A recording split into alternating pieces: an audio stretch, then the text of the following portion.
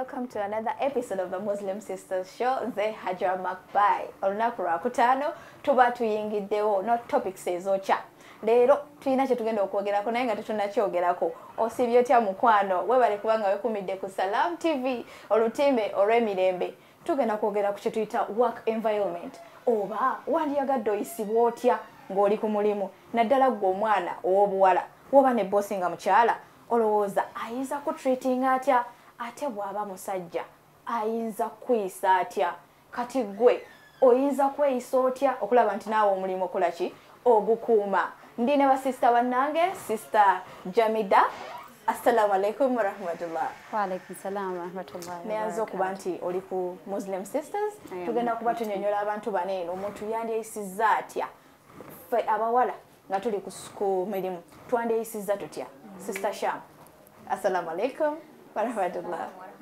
Welcome to the show. Thank you so much. Abali ku salaamu baagala kumanya nti omwana omuwala bwe tuba tufunye emirimu twandiyisizza tutya. Bwe tumala okweyisa obulungi oba obubi bo abatukozesa bandi tuyisizza batya. Yes, Sister Jamida. Okay, assalamu alaikum once again. Omwana omuwala, in most cases, tuinamu ku byejo. I wouldn't want to begin from there, but that's very common. Tuinamu ku byejo, tuagala that's special care because we are girls. Tuagala tukuza ku byejo, ku mirimo. But our bosses expect results. Bagala okole, tebagala kyejo feche tuagala. Because yeah, kuba twera abantu tuli bana babuwala. Twagala kuyisibwa nga abataze kola ate nga twaze kola sente tuzaagala twagala ngeza abasajja ate nga twagala kola nga abakazi. Yeah. Nze ndowooza engeri twali eyisizaamu ku mulimu omwana omuwala oba nyagala otegere nti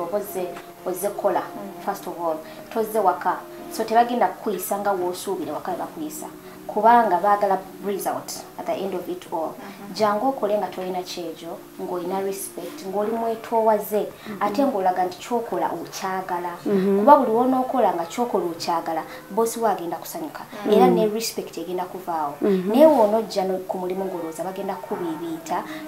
oli agenda kujja nga bamulaba alina potential ekola nejjayo ekintu kye baagala akuyiteko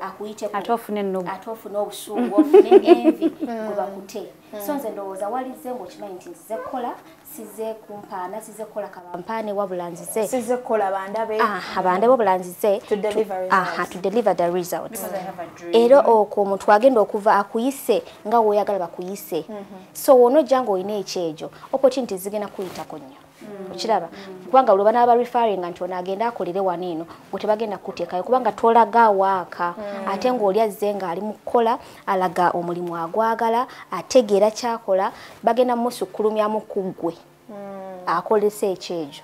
oba onfuna. Waliwo abantu nga batunanga ab'ekyejo oba ebintu bye nga babikola nga ab'ekyejo naye ng'ate at the end of the day they deliver results. Kati nga omuntu judgment eno ey'okungulu esobola okulowoozesa nti omuntu ono takola ki si they're not strong enough to deliver results. Okitegeera baali bakuyisizaako obubi ku mulimu? Nze baali bamisizaako obubi ku mulimu. Nagenda mu kampani nga bandabanga wooyogedde nti ono tagenda kukola tagenda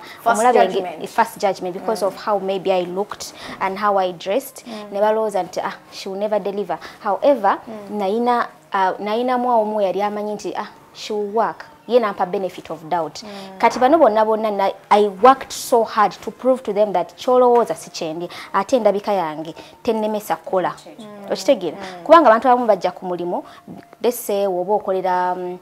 oba mu boutique oba ng'okolera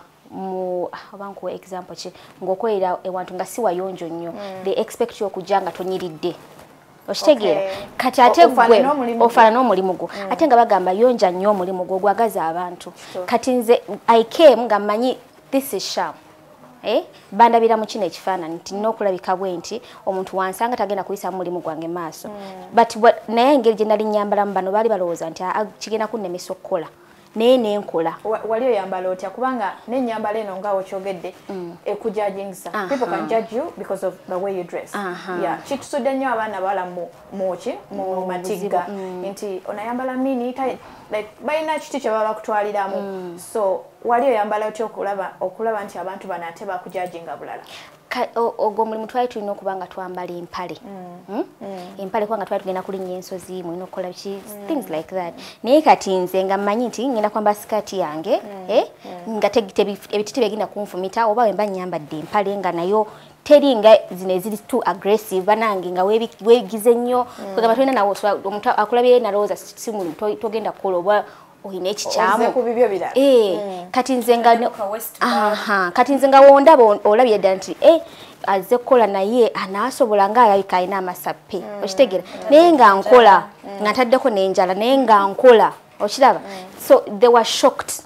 because balaba nga I deliver nga I give it my all ate nga bali basuubira okuba nga bagenda kukola nga tebabikola ate mwattu so si kirungi kujudginga muntu because of how they look engeri gy'afaananyeemu engeri gy'ayambaddemu tekimugaana wabanga ddala mu butuufu azze kukola ajja kukola so tosooka tutunulira nnyambala yemujajinga sooka omuleka akole okiraba then okulooza nti ate ono kale ayambadde bye batugambye okwambala ye agenda kukola akisusse ogoberera amateeka omuzungu agamba the first impression seals the deal so bw'oba oyagala okufuna first impression ne bossa akutunulira abere ne future Jolie ne opportunities as directing a Jolie you have to impress like or you know, whether you like it or not yes that is not making a sure anti okubawo nnyo genjogera ennaku zino okubawo nnyo like no bakuba tonnalabuka bagenda okujjukira kale ne bwoba oyinamu ekyojo kyoba character ddala gye bandizalaye bagenda okujjukira already wabalaga nti nze nsobola naye kakati ate ono gwe basoose okujajinga ebintu biyinza okukalubirira olwensonga oyina okukola nnyo to impress them olaba omuntu aba akola nnyo nga atedde because some people work smart they don't work hard okitegeera ate ennaku zino engeri tulina internet whatever buli omu ekyo kyayagala thank you omanyi endabikayo kinene nnyo kyekitiibwa kyo kinene nnyo naddala kufa abaana abawala ate first impression gy'owa omuntu wallahi gyagenda ogenda nayo the first time kakati agenda kulaba nga otandise kubanga bangi abanjigirako okitegeera najja nga everyone thinks okitegeera naye ate after wetwaddamu okukola mbakyusaamu wayigamu ki mweyo situation gye walimu to be me nti totya leka abantu tebakutiisa just because someone has spoke about something tekikujja ku mulamwa ate teweekyusa kufuuka muntu mulala kubanga kiri kigenda kukumenya tokimanyi naye kino okikola n'obwetoowaze n'okwagala okungi kubanga kyoyagala you want them to see the product because ekikulese ku mulimu oba mu kampani kukola nakulaga bano nti I'm worth this job guno omulimu ngusaala and also to chase your dreams kati sente it's very important it's very important kati wogenda ku mulimu oba omanyi results zoyagala oyagala bakukulaakulanye mangu kwegamba naawe ofune so and they talk down on you nogenda mu shell ate neweetya notandika okukola kye bakugambye nga mu butuufu olaba togenda kutuukiriza nekyolina kukola because ennyambala ekulemeseza ogenda kubeera scared away ebigambo bigenda kukulemesa okitegeera ogenda kuba scared away but if you go in hard open minded nti tebayinza okundaba ne banjajinga but how do I disprove them mbalage ntya nti kyemulaba si kyendi wabula nzize kukola okitegeera kyanyamba nnyo because it built my self esteem way too high because nabalaga nti it's not how I look but it's what I do what I deliver yes Sister Jamida waleesiddwako obubi ng'oli ku mulimu yes nali mpisiddwako obubi but I want to think nti boss wange yali mukyala talk about those bosses who are ladies boss wange yali mukyala oba oluusi singa yali boss mwami yandibadde ategeera boss yali mukyala nali first of all nalowooza nti yali wannugu yes nali mufumbo nga si mufumbo nga ndi mwana muto nga mukulu kunze nga ndi lubuto wankola ndi lubuto kati olubuto luno lwampisa bubi nnyo nga ndi ku mulimo naye omukyala ono teyanjagalirako ddala olusi ndowooza nali slow eyinza okuba nga yaliko it was partly my doing and Sister Jamida, right there, soko tujje eno nga wakatandika omulimu yali behaving bwatyo oba kyajjamu buzi after a certain period of time? Yali behaving bwatyo naye bwe nafuna olubuto ate n'atabukira ddala like yalinga first of all ndi kawala kalungi mashallah ate kawala kalungi kato you know kambala bulungi bossa ali awo nga bwayagala you know no offense but ba bosses abamu baba n'obuzibu kuba subordinates kuba employees akulaba you're a go-getter choyagala okimanyi bw'otuuka otuukira ku computer n'otandika okukola emirimu gy'akusabye n'ogideliveringa waako wo bwafunamu obuzibu bwakuddiza n'omukola bw'ofuna break eyo yeeba empanvu you get so ate nga naawe omulimu ogwagala so making sure you impress naye sometimes ba bosses abamu baba n'ennugu jealousy yes they want to keep there yes when natuuka okulwalira ku mulimo nga takikiriza ate tusobola fuga bulwadde tusobola okujja anytime and remember ova ku bulwadde buto bwosobola okuguma naye nali lubuto ng'osese masese already oyinamu ekikuli munda owandula buli lwawandula you're disgusted okay nawe olina okufuna engeri gyo covering ekyo kyokola kubanga si buli omuntu kinaamunyumira naye if it was a male boss nandirowoozezza nti maybe yandibadde akitegeera yes era nagenda nendireportinga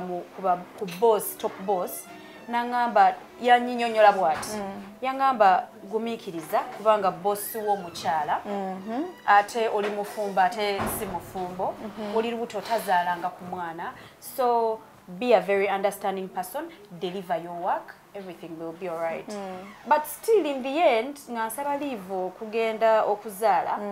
omukyalo oyo yasayininga tebanziza ku mulimu so that's how I lost my job so it hit me hard kati kyotuwo kinako experience y'amaanyi how did you overcome that? I did not overcome it because it happened to me nafokasinga nengamba ngenda newadde olukusa okwekozesa sigenda kuddamu kukozesebwa kubanga saayinawo musango okitegeera yes so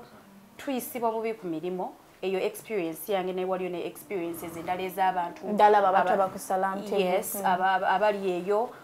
ogenda kubeera muwala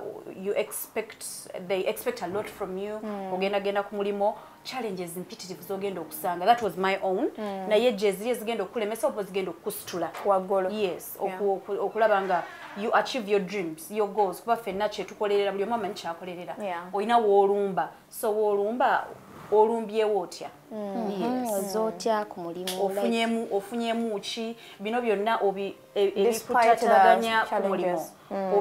obikubya otya emabega n'ogenda mu maaso n'omulimu yes Sister Sham bwe tuba nga tutunulidde experiences zetwayitamu olowooza fault tevaako kufa abaana abawala sometimes okitegeera Sister Jamida twadde example y'omukyala gwe yali akola naye Jamida alina ensonga ze naye n'omukyala ayinza oba yalina ensonga ze okitegeera n'agamba tajja kusobola mulowooza behavior zaffe nga ffe abaana abawala tezikosa emirimu gyaffe oluusi gye tuba tukolamu nze mmanyi zikoza kubanga olaba nga we nagambye ffe abaana abawala tulowooza abamu tulowooza when you go to a place oli center of attraction okitegeera kakati kawala kalungi kati ogenda ku mulimu ng'abantu they've seen beautiful girls kubanga kati gwafuuka munnyo buli muntu mulungi everyone is beautiful naye ekikuyisaawo is your work okitegeera kati gwe kijjo deliverance kati fe tutuka ku mulimu nolowooza mbu because I may be ono yanrecommendis kati abamu ojjanga recommendation like talk about that kitawanya nnyo actually nabo abantu betu batukola nabo nga bali recommended akusumbuwa gwe gwasanzeewo anti abalowooza ali entitled bamusindise abalowooza ali entitled oyina na kubowinga down to them ate nga siwe kiri okitegeera ne baba someone has recommended you oyina okumanya nti guno mulimu they've recommended you because maybe they thought you are good at this job. Sometimes oganze no begging nga munyambe mumpe like mulimu kanyabakuwa aye notuka ku mulimu nofukira abantu ekizibu because you know the GM, you know the marketing director, you know katika basinga go bamanyi ba presenter nogamba sijja kola ekyo I'll tell them n'obulungi bumanyo tutawanya abana bobuwala obera onogamba nze ndi mulungi ebyo sijja bikola many will bow down for me so nja tuma gundi ankolere ate n'olwolemwa aye namubaloza at the end of that day you end up failing aye namubaloza nti ogenda ku mulimu boss alina okunkwana automatically kati nojja boss ndi mulungi ndi shapi abawala abamu yeba focus bwoba oluzinze focus bwobanga tokyalina focus ku mulimu n'ebyokukola bikulema oyina byofocusingako olw'ensonga nti olw'okubanga nga Shamim bwayogedde bakurecommendinze abanene obamanyi oyagala ne immediate boss wo ate abowing it down for you or noleta attitude etetagisa just because bakurecommendinze just because eyakurecommendinze munene noleta olugezigezi abaana bawala tulina olugezigezi ku mirimu olugezigezi tutya kubanga waliwo kubanga ndi outspoken person nga sigenda kula kintu nsirike nja kugambako oba okay nja kubuuza omuntu omwanyiza ogamba lugezigezi sometimes oyingira mu department y'omuntu you're questioning agamba kakati olugezigezi makwa ati batya I'm trying to oyingidde department y'omuntu omulala you should kubanga department yange crossinga whether crossing that's okay I think for me it's how you approach someone engeri gy'olekiremu ekintu omanyi ffe abamu tusukka oyinza okubanga ekintu okimanyi naye the way you're delivering this information communication is very important yes kati oyinza okujja gwa ate ngoyagala nkulage nti makby kati olanga wo otukyaziza nenjagala ate nfuuke nga nze nkukyaziza okitegeera olugezigezi olususse naye kati how do I deliver my message to you ogifunye otya njogere naawe bulungi sireeseemu nti okubanga nkimanyi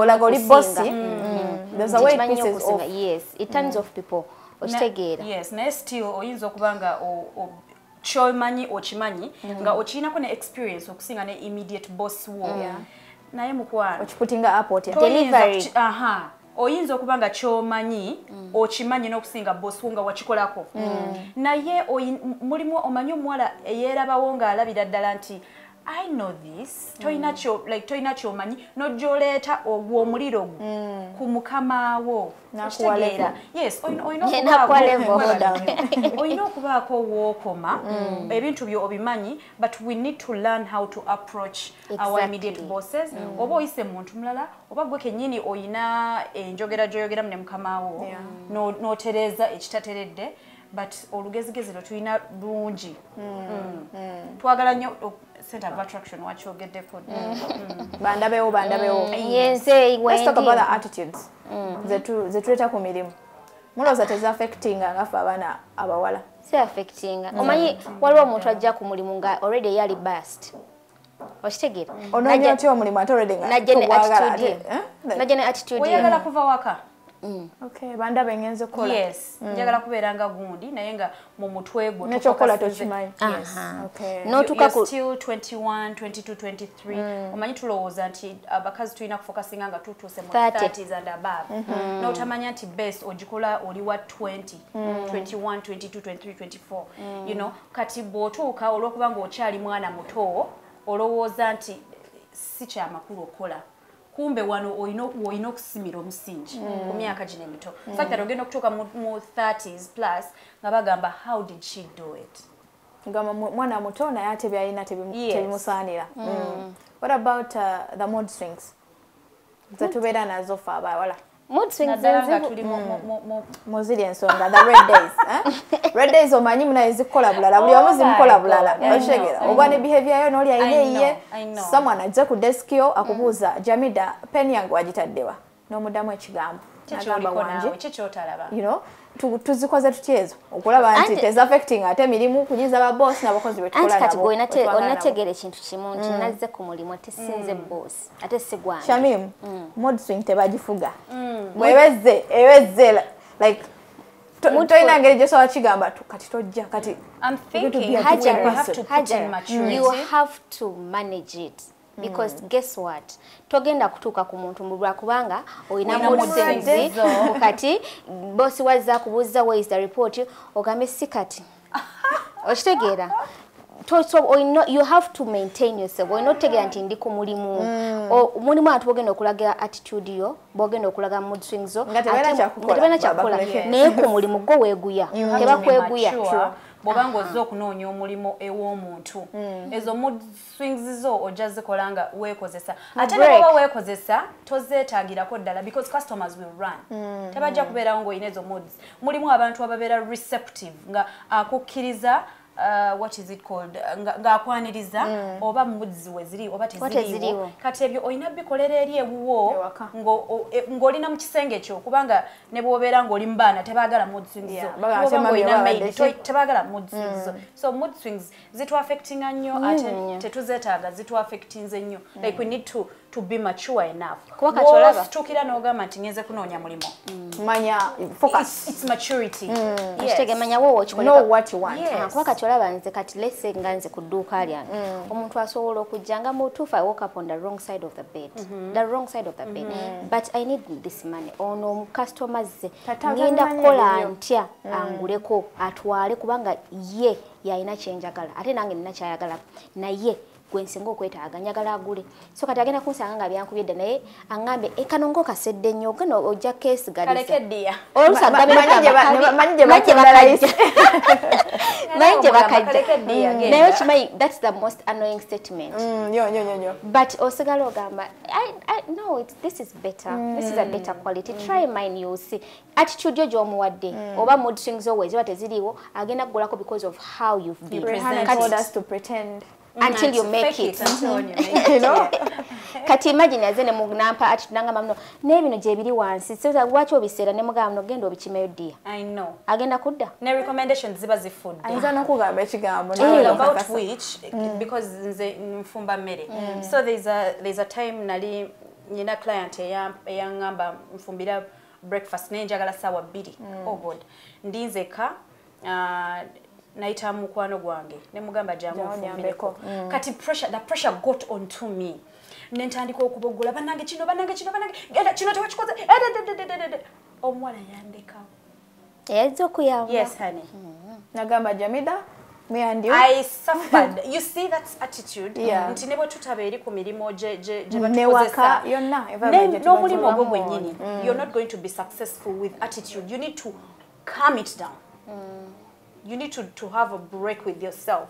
Yes. Osobola okufuna golyo. Era in the end emmere no na delivering late. Thankfully nti yali ewooma like they enjoyed it so they Charlie kubantu wa delivering late. But the background behind the curtain Charlie yo church come. Yes. The attitude led me into danger. Yeah. Okay. Yes. We talk about the sexual harassment oba togere ku work employee relationships inze igwesha mtukola mu company yemu relationships zineno sometimes abantu bakola bu clips eyo je tubera tukolera Shamim Jamida na and then ne badda ku Hajara okugeya no kumumaleka emirembe no muchojja oshigera awo wenyini wetukenda otandikira tukomewo batunyonyole bu clicks bunene abantu bakola ku mirimu bote bu affecting abakozi n'emirimu gye babeera bakola oyagala like obulungi ngaffe anayitwanyiridde jangu ku Glam Iconic Spa bakoleko ofanane ngaffe